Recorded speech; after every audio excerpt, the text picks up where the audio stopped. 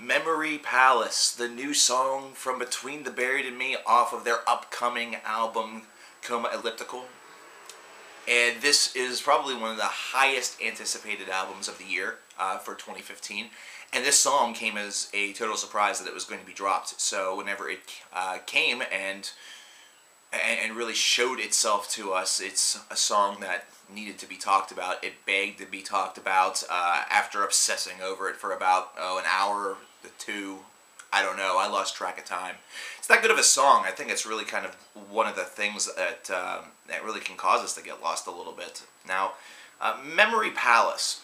First of all, I feel like this is an idea that's been done in a movie or a show before. I'm thinking like a Stephen King film.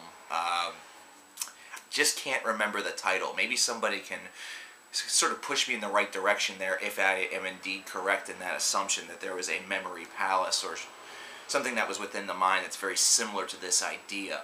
Now, the song itself definitely bears in mind a lot of different influences that we have heard on previous Between the Buried and Me tracks in the past. So this isn't necessarily breaking too much new ground. It's all compositional in how they break new ground. It's how they are able to really take these myriad of influences from Pink Floyd to Opeth to Dream Theater to, you know, other elements of their past. I mean, this is a band whose name was gotten from a Counting Crows lyrics, so their influences are rich and diverse.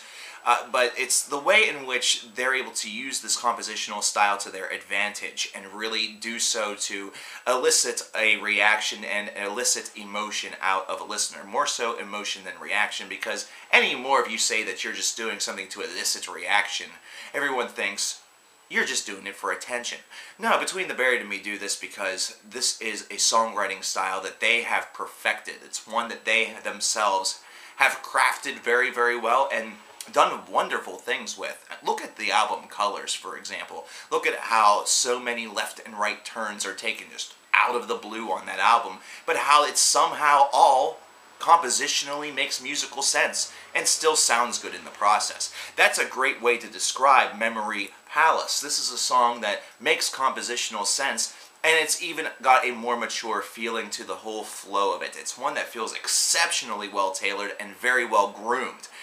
I really enjoy the moments where we have just that soft, clean vocal and that very dreamy-like atmosphere that we see around 4 minutes at the track, and then for the latter portions of the last 2 minutes.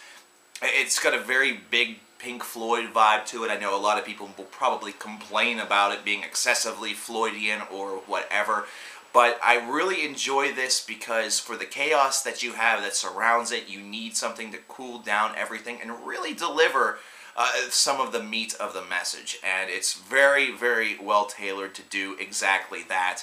Not to mention, musically speaking, it is something that hits you so quickly. That transition just hits you so quickly that it can truthfully elicit that emotion out of you. It can transform how you're feeling about the song as far as how you're feeling about yourself. You can go to being happy and pleased to all of a sudden, for no real reason, noticing that your eyes are getting a bit wet, and you don't really know why. It's that hidden beauty, that hidden power within music that really causes things like this, and it definitely, this is a track that has the capability to do that with moments like that. This is a really strong song. I can't wait for this album. Between the Buried and Me will be doing a tour with Animals as leaders in support of the album later on this year. Definitely check out and get your tickets, and definitely pick up the album whenever it comes out. I think it's due out in the summertime. I actually don't remember, but I definitely will be picking one up myself. This song definitely swayed me if I wasn't already going to do it, because hell, I was going to already do it. I fucking love Between the Buried and Me. But you guys should definitely check them out. I'm going to leave a link for the song in the description box for you guys to check it out. Hopefully it doesn't disappear by the time you guys get to see it. But yeah, check out the song. It's great. What did you guys think of it? I want to know what you guys thought about Memory Palace by Between the Buried and Me. Counting Crows. Now I want to listen to Counting Crows. I'm out of here.